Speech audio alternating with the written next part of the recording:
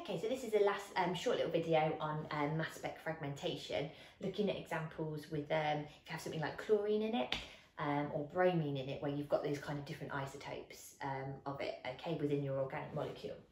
So I've chosen chloroethane as example. So here's my molecule, okay, it looks something like that.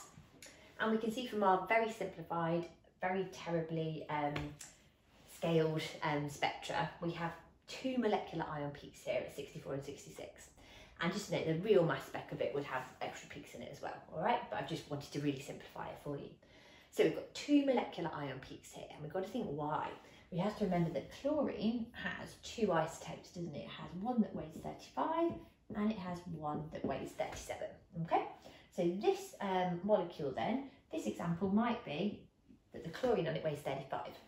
We could then have another one where our chlorine weighs 37, okay? If we add together all the atoms here, it equals 64. If we add together all the atoms here, it equals 66.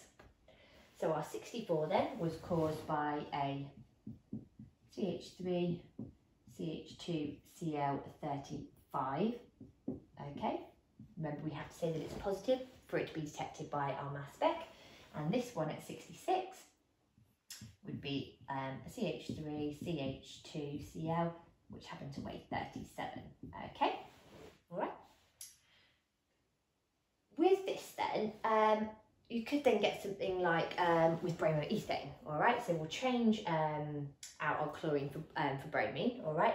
And you could get asked, okay, what molecular ion peaks would be present in the spectra of bromoethane, okay? So all you have to be able to do is think, what is the structure of bromoethane? What atoms are in it, okay? And then you're remembering, what are the two isotopes of bromine? And honestly, I do think it's a really good idea to learn the isotopes of chlorine and the isotopes of bromine, okay? So the two isotopes of bromine, if I just make some room down here, okay? So bromine this time, we have bromine 79 and we have bromine 81, all right?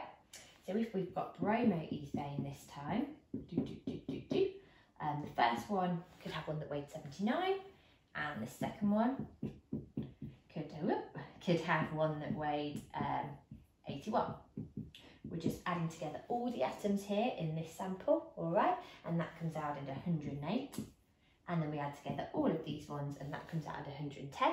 So that would be the answer to the question on what molecular ion peaks would be seen in this spectra. I'd have one at 108 and I'd have one at 110. The only thing we haven't mentioned then is the peak intensities, okay? We can do that with these types of molecules. Going back to our chlorine one, again, this is what we need to be able to remember as well. Our chlorine 35 has an abundance of 75% and our chlorine 37 is 25%, okay? So that is why I've tried to show here that we have this ratio of 3:1, all right? It's going to be highly more likely for our chloroethane to weigh 64 because our naturally occurring chlorine, 75% of it weighs 35, and then it's going to be much less likely, isn't it, to get our 37 one, and it's going to be in a ratio of 3:1 based on the abundances there, okay? With our bromine samples then, they're pretty much 50-50, all right? So you'd find that the relative intensity of these peaks here would be approximately the same, okay? So they could extend you kind of by wanting that information too.